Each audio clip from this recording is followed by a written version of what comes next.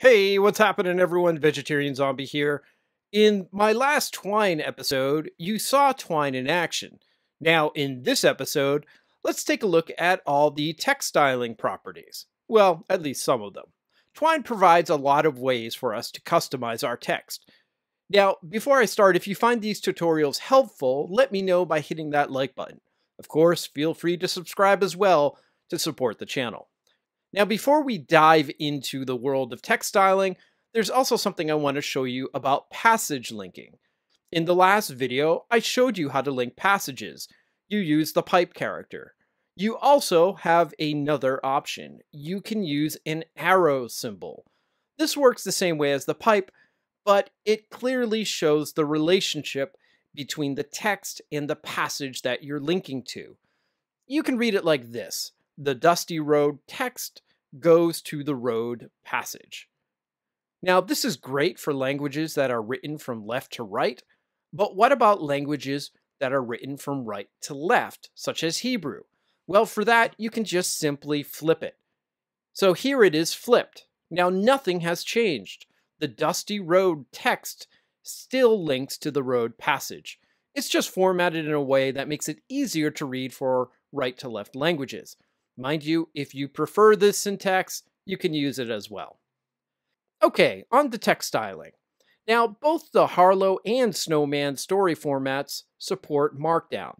Markdown is a popular formatting language used to customize text for the web. Now, typically, when you mark up text for the web, you use tags. So to bold some text, we surround the text with a strong tag. In Markdown, we use two asterisks instead. In HTML, to strike through text, we use the strike tag. But in Markdown, we surround the word in double hyphens. Operatively, the difference between Markdown and HTML is small, but Markdown makes it easier to understand formatting at a glance. To learn more about Markdown, head over to markdowntutorial.com.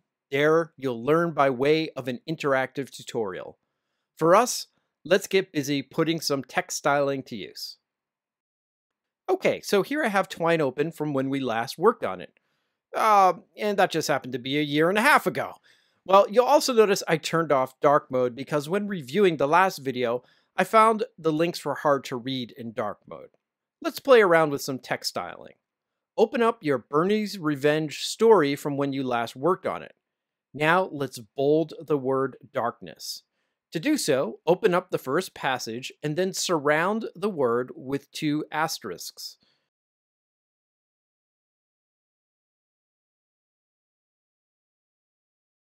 Now play your story.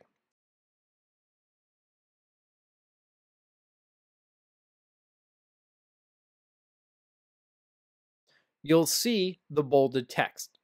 Excellent. What if you wanted to italicize it as well? In that case, you'd use three asterisks.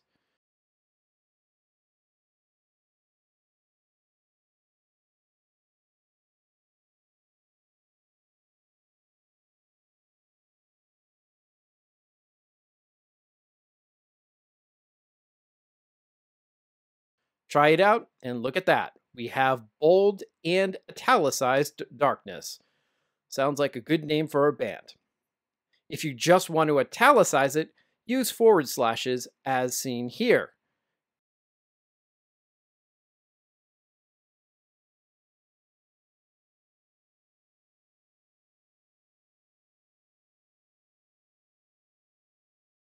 Now play your story and look at that. We have italicized darkness. There's a bunch of other styling options as well. For more, check out Harlowe's documentation to see what you can really do.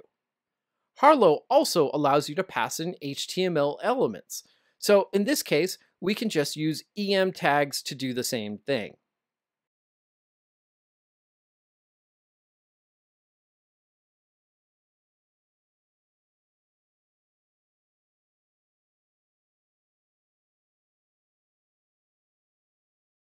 Now, if you happen to write JavaScript, Harlowe even accepts script tags. Your script will be processed as soon as the passage is rendered. If you don't write JavaScript, don't worry about it. As of version 3, Harlowe provides you everything that you need to create awesome interactive stories. As you write your stories, it's often helpful for you to leave notes to yourself in the future so you don't forget about important things. Of course, you don't want the audience to see these notes.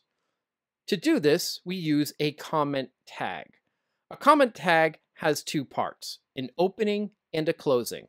Once you start a comment, anything after the comment opening tag will be ignored by Twine until it reaches a closing comment tag.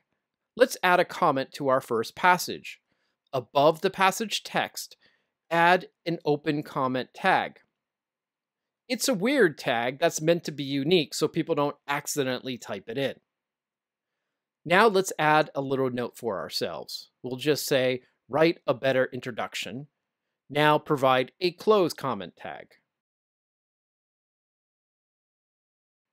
Now run the story.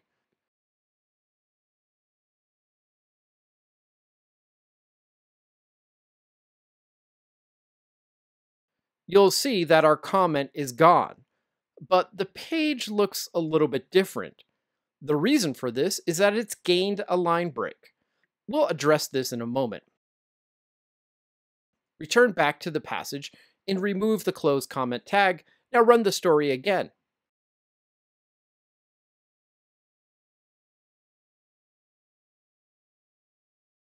You'll notice the entire story is gone. This is because Twine thinks the entire passage is a comment.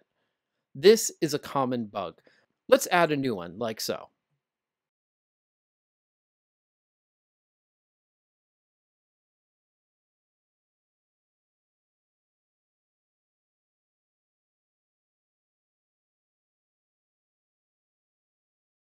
You can also have a comment be on a single line.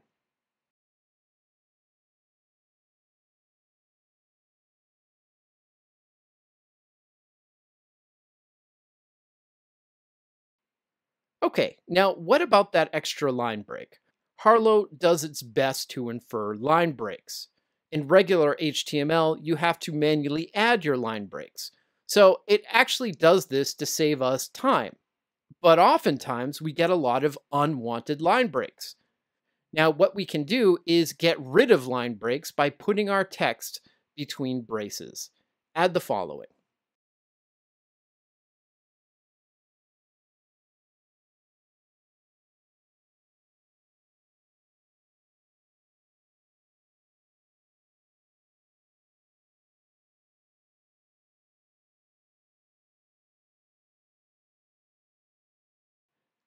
Now run your story and that unwanted line break is gone. Now, sometimes you may have a long passage and you want to add line breaks in that passage to make it easier to read, but you don't want those line breaks visible. For this, we can use the backslash. Open up the passage and add some backslashes.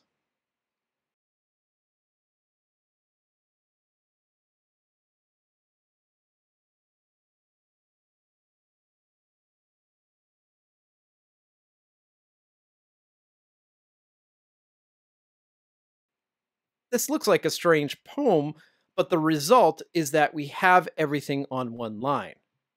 To really see this, delete the braces, now run the story.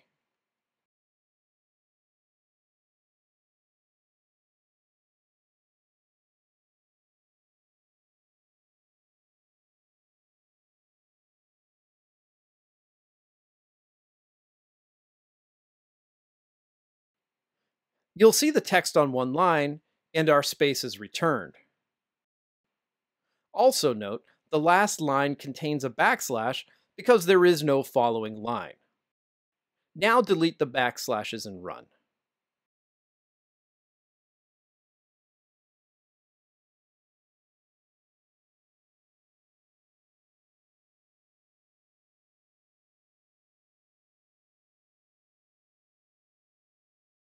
And you'll see the spaces have returned to our Twine story. Now let's get rid of all that and revert our story to where we started.